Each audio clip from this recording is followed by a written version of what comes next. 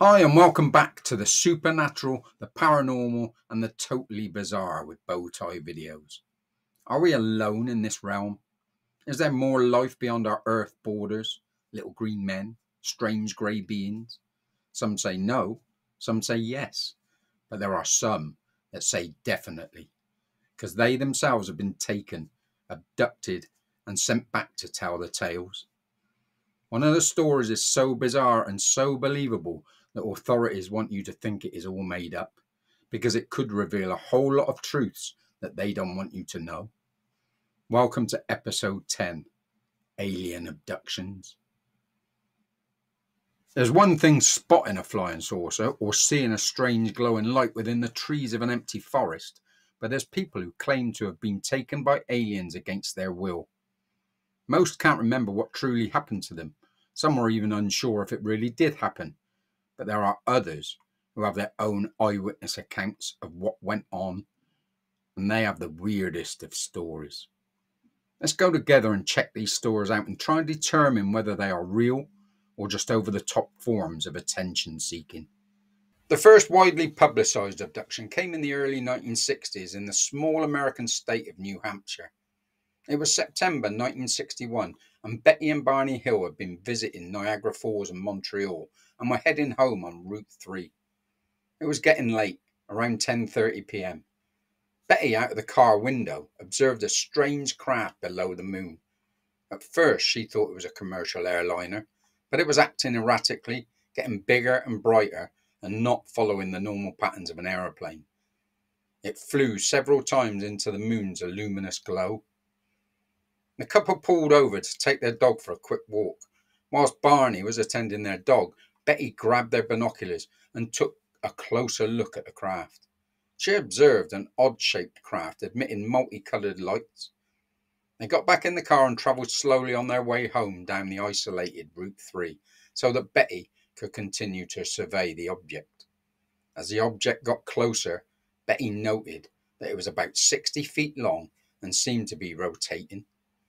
Suddenly, the object rapidly descended towards their vehicle, causing Barney to stop in the middle of the road.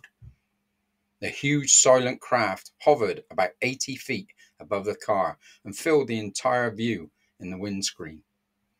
Barney described it as a ginormous pancake. Using the binoculars, Barney claims to have seen somewhere between 8 and 12 humanoid figures peering out of the craft, all wearing glossy black uniforms and black caps. As the craft approached within 50 feet of them, a long structure silently descended from the bottom of the craft.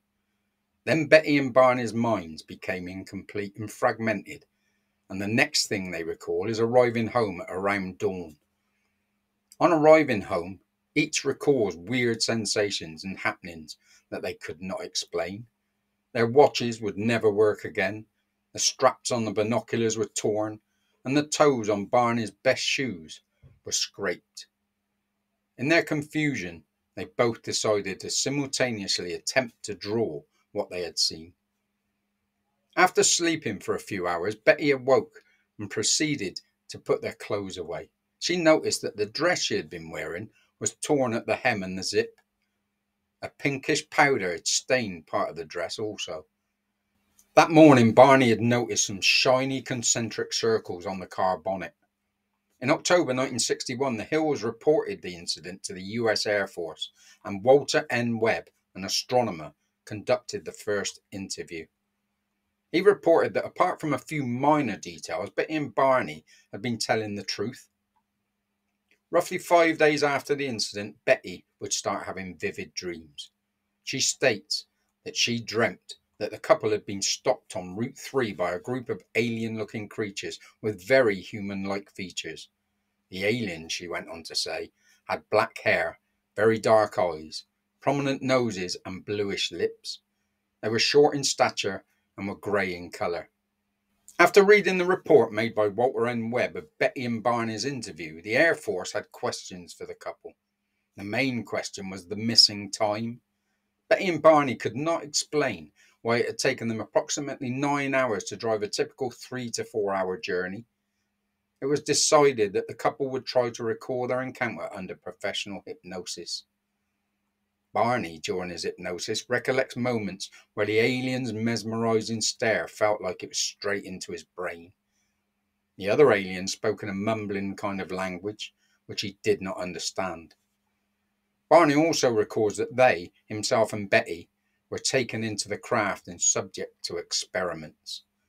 But he cannot remember the exact experiments, nor could he recall ever being in pain or discomfort. When Betty was hypnotized, her recollections were virtually the same, but in less detail.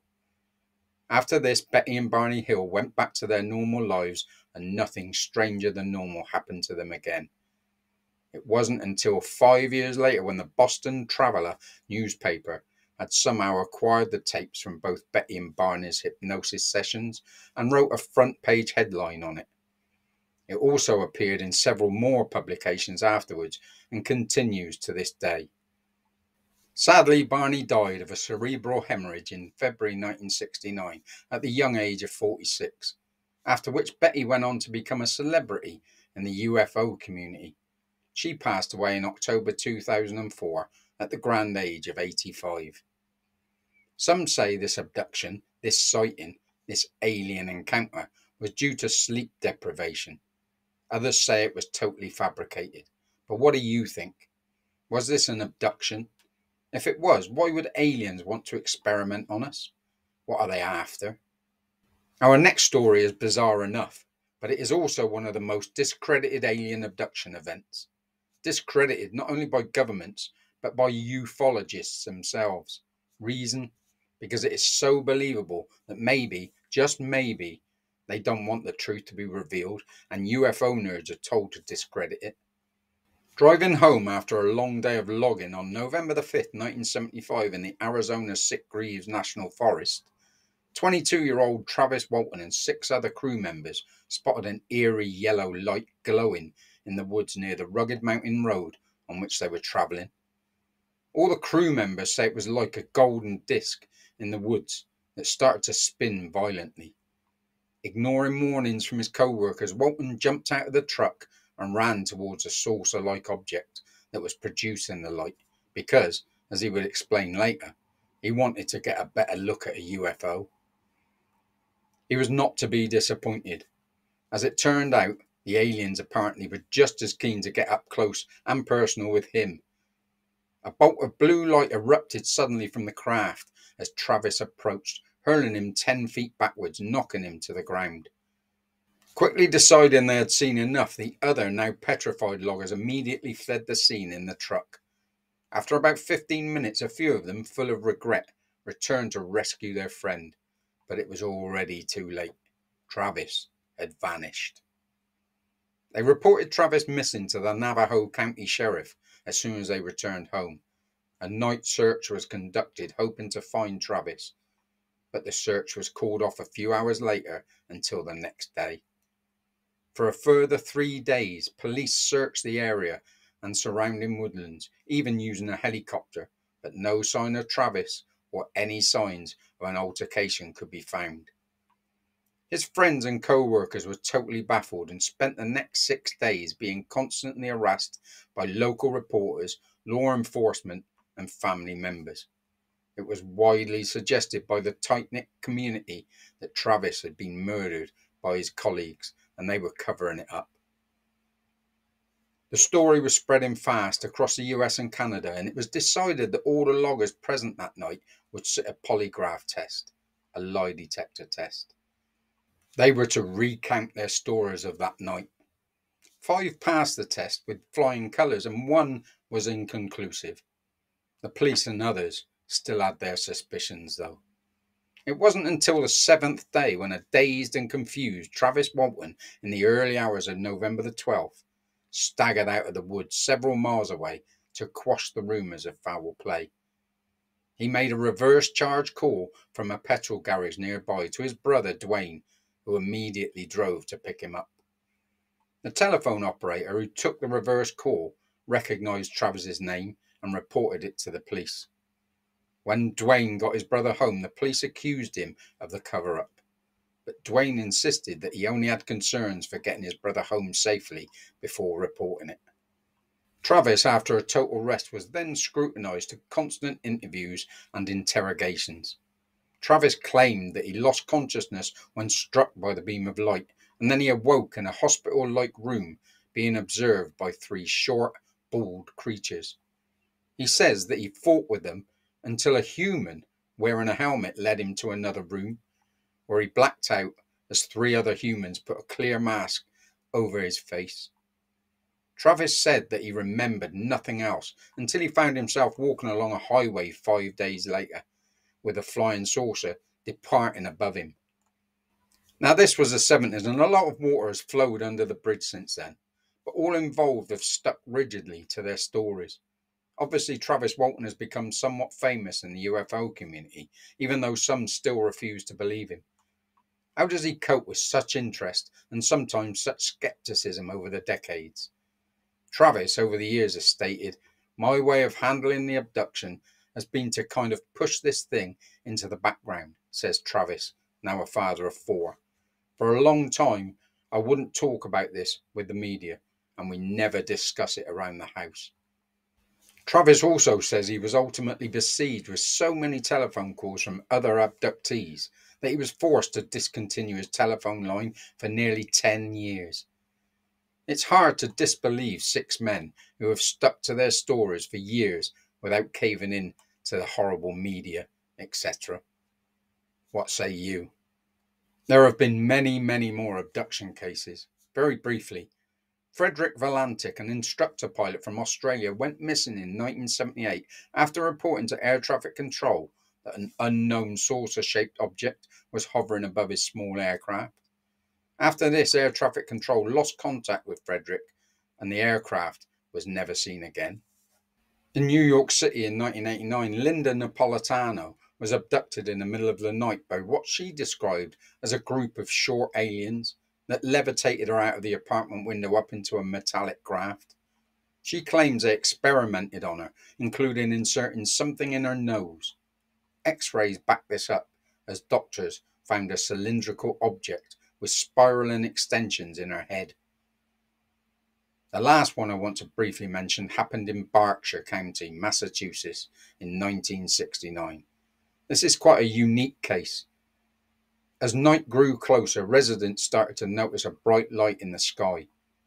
Immediately, according to the police department, over 250 calls came in, all reporting a disc-shaped craft flying erratically over the area.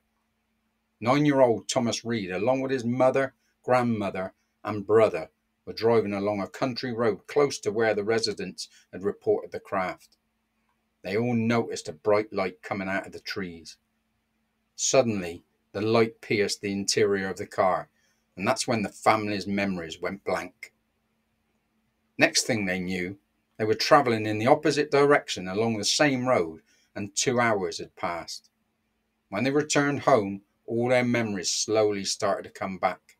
They all remembered being in some sort of hangar, a large hangar about the size of a football pitch.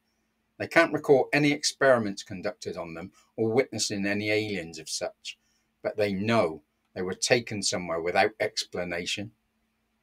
Over 300 residents of Berkshire County witnessed the spacecraft, and it still remains a mystery to this day. There is even a plaque in the town to commemorate the mass sighting. So is this conclusive evidence that alien abductions do happen?